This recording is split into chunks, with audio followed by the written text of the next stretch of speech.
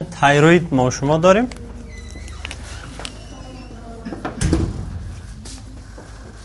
تایروید گلند که در پشت سرش 4 دانه غده کوچک کوچک دیگه چسبیده به نام پاراتایروید. به می خاطر وقتی که تایروید کشیده شود پاراتایروید هم از پیشان اشتباهاً کشیده میشه.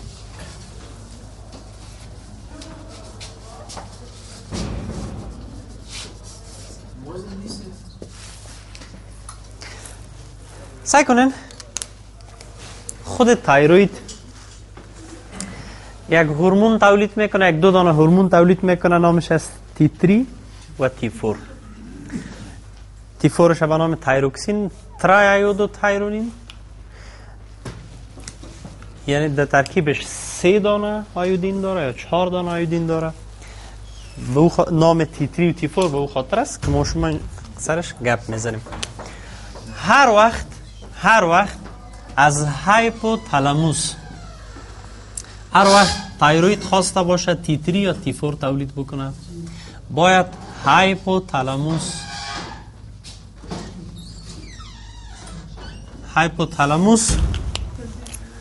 تایروید ریلیزینگ هورمون تولید کنه، TRH، تایروید ریلیزینگ هورمون. باز پیتویتری غده بعدی که است او تولید بکنه TSH در تایروید بر خود ریسپتر داره، به ریسپتر خود وصل میشه، 2-3 تا وظیفه انجام میده. یک وظیفه‌ش است که تروفیک اکتیویتی داره، نمو غده تایروید زیاد میکنه.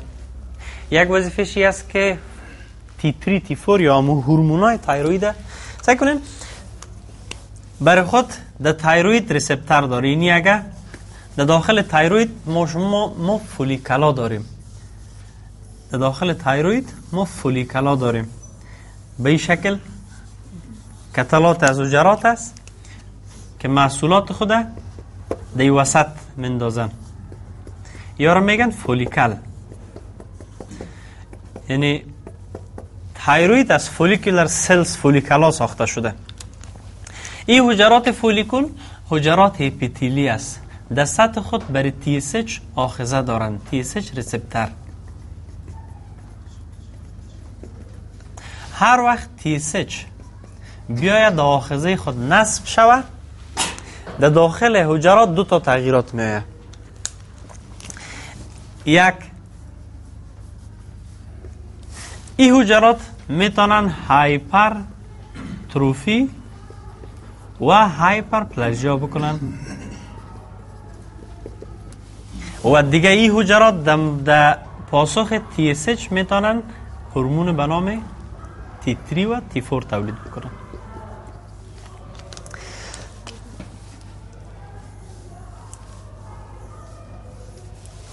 در داخل اینی فولیکولای اپیتلا یک مرکب پروتئینی است به نام تایروگلوبولین، به نام تایروگلوبولین.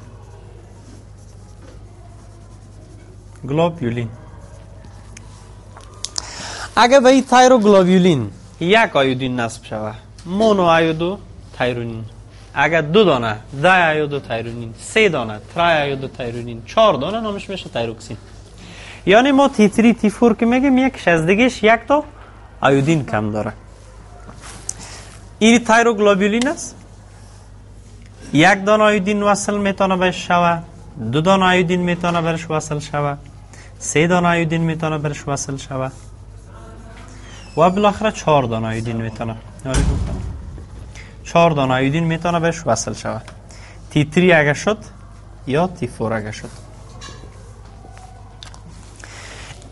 اینه می کاره امی که آیودینه اینی تایروگلوبولین باشه، تایروگلوبولین جمع آیودین، اینه می کاره یک انزیم میکنه به نام تایروید پراکسیدیز.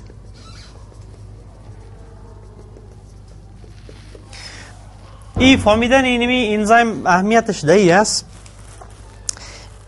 که باز هر دوایی که تایروید پراکسیدیز نای بکنه، تولید T3 T4 هم نای میکنه.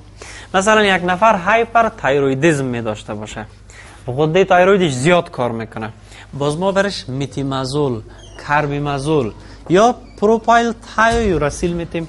کلی دوا اینمی انزایم تایروید پراکسیدیز نای میکنه. صحیح؟ به خاطر چی تایروید پراکسیدیز که نای شود، تایروگلوبولین که آیودین وصل شده نمیتونه. مونو آیود تایرونین، دایود تایرونین، ترایود تایرونین یا T3 T4 ساخته شده نمیتونه. خیلی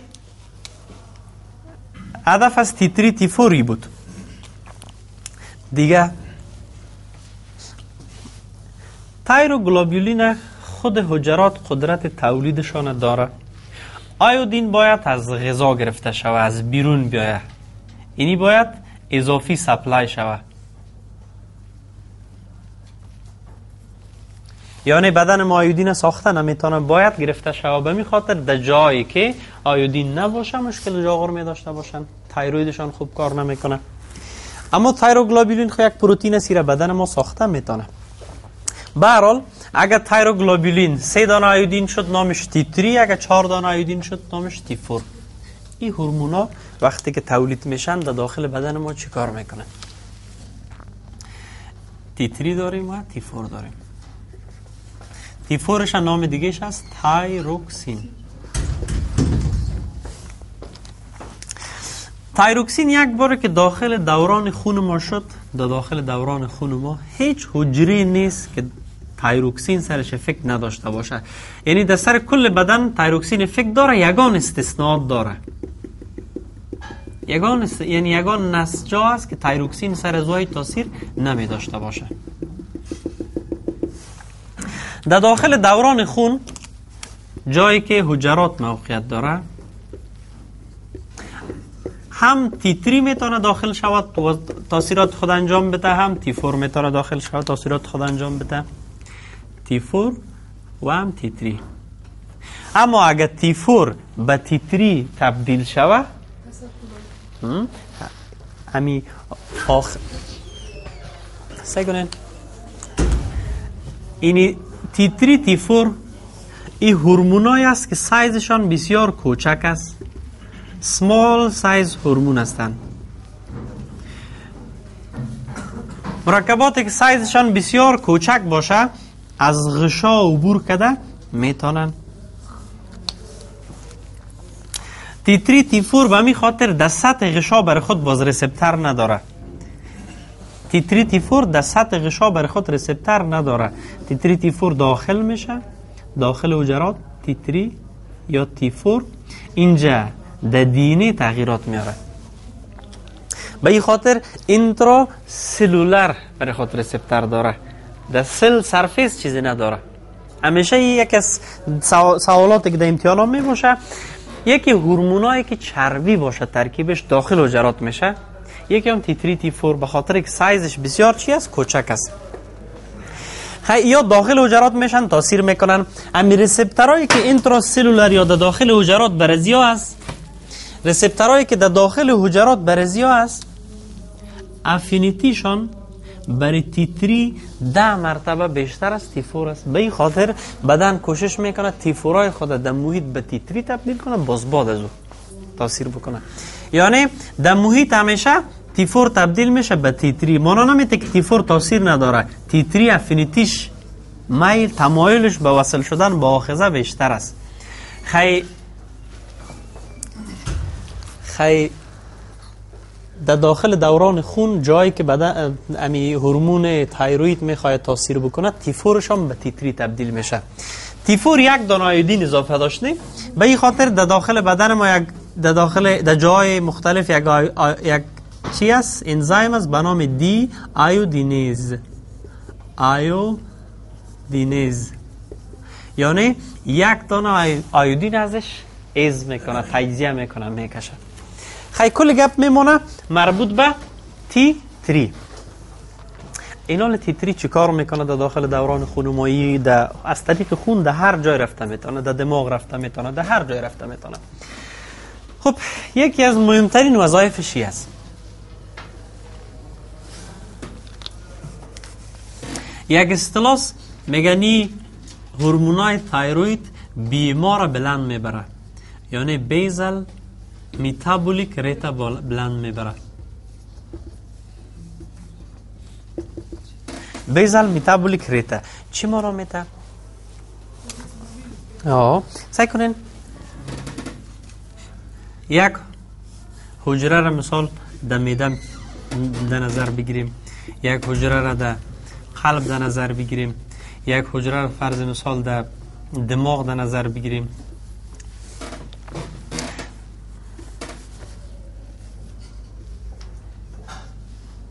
یک حجره را در دماغ در نظر بگیریم.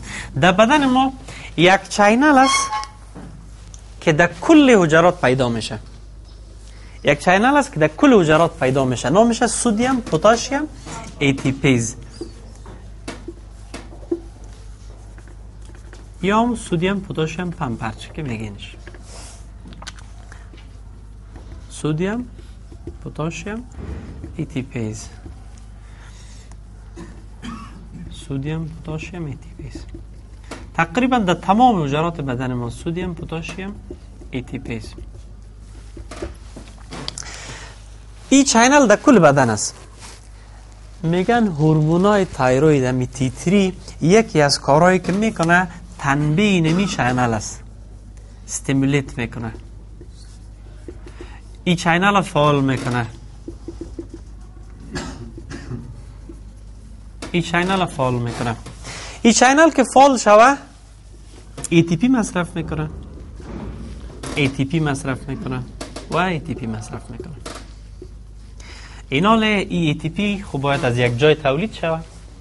معمولا ATP از کجا تولید میشه؟ بدن ما پروتین، چربی را، کربوهیدرات تجزیه میکنه، بالاخره ازش ATP میسازه.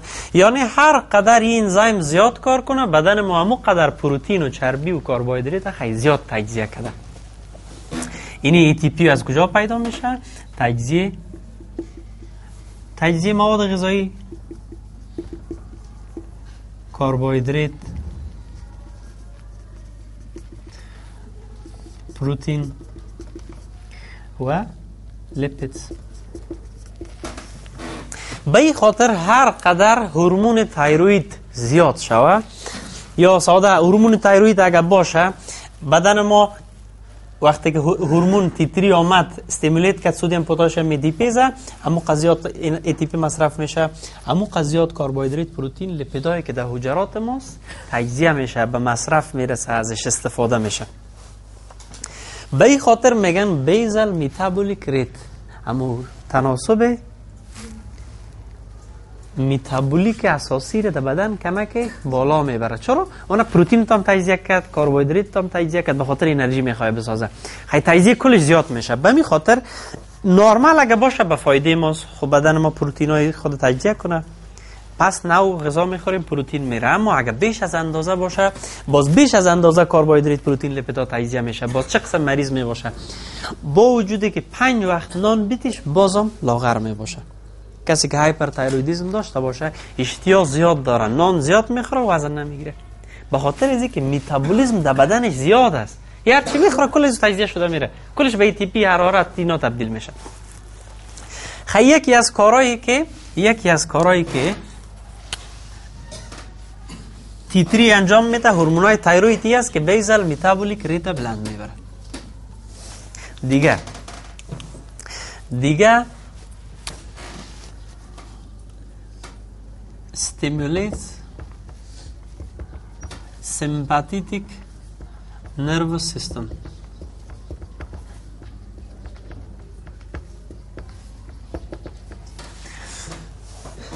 سعی کنین اگه اینمی سدیم پتاسیم ATPase در هر حجره فعال شوه، عمق وظایف حجرات زیاد میشه. به این خاطر وقتی که یک نفر هایپرتایرویدیسم داشته باشه، فرط فعالیت در دماغش هم دیده میشه، فرط فعالیت در قلبش هم دیده میشه، فرط فعالیت در معده و روده و یایش هم دیده میشه. یعنی در هر جایی که در بدن ماست هورمونای تایروید استیمولیتوری است، تنبیه کرده میره. صحیح؟ وظیفه معده، حرکات معده زیاد میشه، شخص سیستم عصبی زیاد کار میکنه، چی میباشه؟ عصبانی میباشه، لرزم میکنه، عرق میکنه، زود میخواد یعنی استراب می داشته باشه، یک کار زود شوه، در تمام مجرات همین کار میکنم. خب ما دو کاری که بسیار هم تو برجسته است، یکش تنبیه سیستم سمپاتیک است. سیستم سمپاتیک هم دیگه باز به شکل منتشر در کل بدن ما، سر اکثر حجرات ما تاثیر داره. اگر سیستم سمپاتیک ما تنبیه شوه، ضربان قلب زیاد میشه، دستا توازن خود حالت عادی گرفتن نمیتونه، باز میلرزن، فاین تریمر میگن. اگر دوامدار شوه قلب فیل میشه، عصبی میباشه، شخص بیخو میباشه. صحیح؟ و گپ سایر تظاهراتی که سیستم سمپاتیک اگر اوور استیمولیت شوه، که انشالله دانه دانه میخوانیم. خیلی یارم فهمیدیم. صحیح؟ وظیفه هورمون تایروید چی بود؟ بیزل متابولیک ریت در کل حجرات بلند میبره، در کل حجرات مصرف این گپا را زیاد میسازه، کار در کل حجرات بالا میبره. یعنی اگر نباشه باز همین گپ در کل حجرات کم میشه. شخص اگر در طفولیت باشه کنزین میباشه، جلدش خشک میباشه. صحیح؟ به خاطر روداویاش خوب کار کردن نمیتونه، ضربان قلبش پایان میباشه، دماغش خوب کار نمیکنه، هایپو اگه باشه. به این خاطر ما نرمال باشه، من بالاش جنجال است برام، من پایانش برام جنجال است. مثلا این سمپاتیک اوور اکتیویتی یکی از جنجالایش چی است؟ خب یعنی ضربان نرمال قلب وقتی که سیستم سمپاتیک زیاد تنبیه بکنه، یکی از کارهایی که میکنه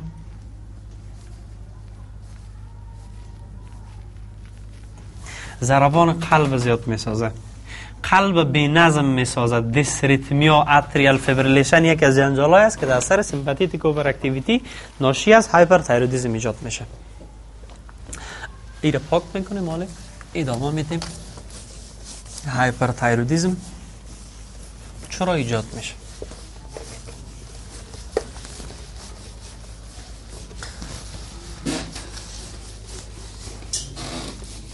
اول کوتاه یک هایپر تایرویدیسم که هایپوتایرویدیسم مقایسه میکنیم، باز چیزایی که سبب هایپر و هایپوتایرویدیسم میشه و را میگیم. اینجا هایپر تایرویدیسم،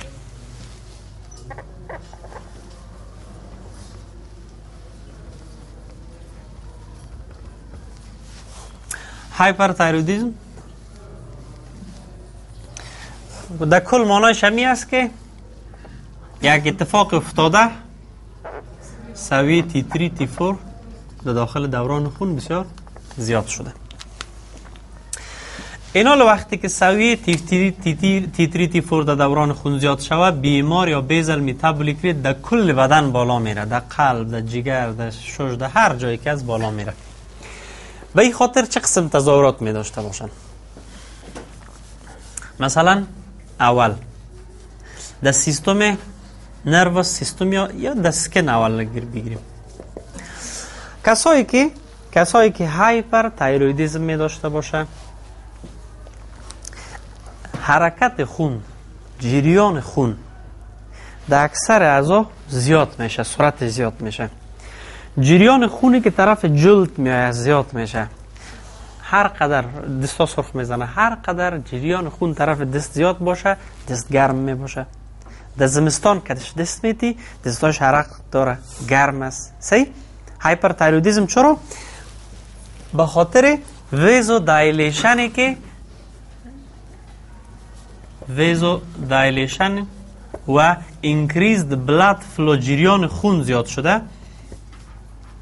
به این خاطر اسکن از زیاد چی می باشه؟ وارم می باشه، وارم اسکن می باشه و عرق زیاد میکنن، دیافوریزیس می داشته باشن. دیگه رگای جلد، جریان خون طرف جلد زیاد است، شخص خود بسیار گرم احساس میکنه به خاطر که جریان خون آمده سطحی سی، خود گرم احساس میکنه. باز یک اصطلاح داریم به نام هیت اینتالرنس. اگر در یک جای گرم ببری حمام یا تحمل کردن نمیتونیش، گرمی را تحمل کردن نمیتونه. صحیح؟ دیگرها مثلا 3-4 دانه جمپر میپوشنی که یک کالای نازک میبره. چرا؟ سیستم دفاعی خودش بر خود برجسته جمپر جور کرده رئیس. جریان خون طرف دست یا زیاد شده، تبخیر حرارت زیاد میشه، بدن از گرم میباشه، هنوز عرق از دستشان میباشه. خیلی اصطلاح دیگه برشان میگن چی؟ در امی هیت اینتالرنس.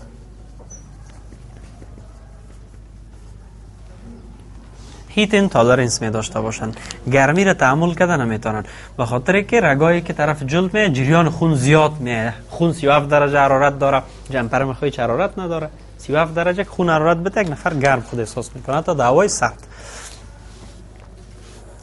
دیگه در سیستم کاردیاک بریم، قلبی،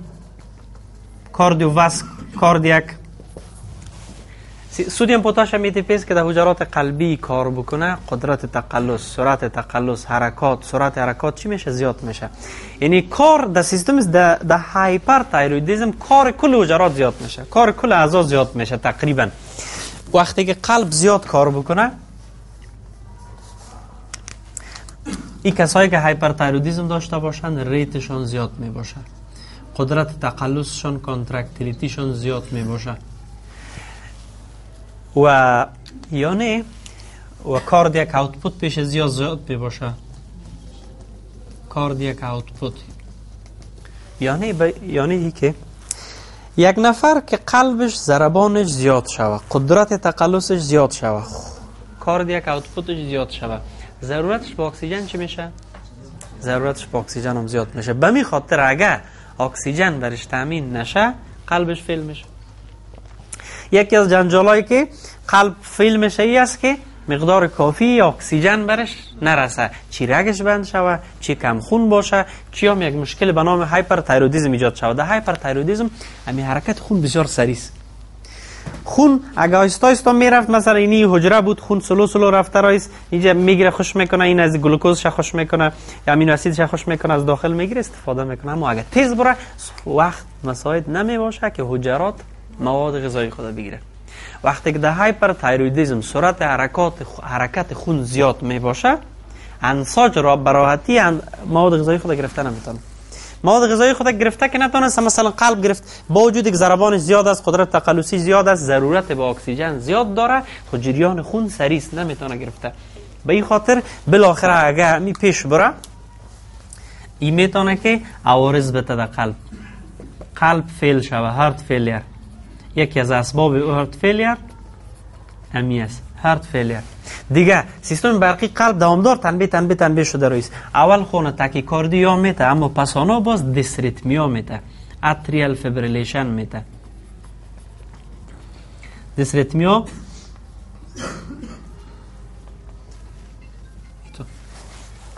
فواصل QRS ها از هم دیگه باز مساوی نمی باشن.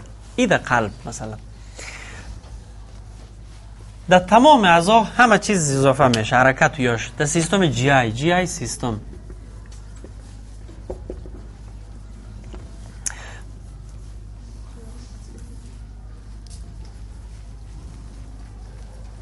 در GI سیستم یک موتیلیتی زیاد میشه، به خاطر که تنبیه شده رئیس، زیاد کربوهیدرات پروتئین یا انرژی مصرف کرده رئیس، حجراتش سدیم پتاسیم ATPs فعال شده، چارج‌های مثبت داخلش میره و این کلگی سبب میشه که حجراتش فعال شه و تنبیه شه و کار کرده بره. موتیلیتی زیاد میشه، سکریشن زیاد میشه، حرکات زیاد میشه، افرازات زیاد میشه. حرکت زیاد، افرازات زیاد. غذا را میخوره تیز کد از بدن میبره. خیلی پیش مریض دیاره میشه این سال. اکثرا یا دیاره میداشته باشن. مواد غذایی باید یک زمان باشه در بین رودا که تجزیه شوه، خوب دانه دانه جذب شوه. حال وقتی سرعت حرکات زیاد است میره کلش بیرون میبره، گرفتن نمیتونه، جذبم صحیح نمیتونه به خاطر سرعت ترانزیت زیاد است. صحیح؟ یعنی در اینی مواد سریع میره، ترانزیت تایم کم میشه. ترانزیت تایم که کم شد دیکریز، جذب خوب صورت نمیگیره. به همین خاطر یا با وجودی که زیاد میخورن، چون حرکات در روده زیاد است، افرازات زیاد است در معده و روده، یا زیاد مایع، ما کسایی که قبض میباشه میگیم اول مقدار مصرف آبت زیاد بکو، به خاطر هر قدر آب در داخل یا زیاد باشه مواد که در داخل روداست راحت تخلیه شده میتونه، نمیمونه، سخت نمیشه. خیلی در سیستم جی جنجالا را میتونه بده. سیستم عصبی، نروس سیستم،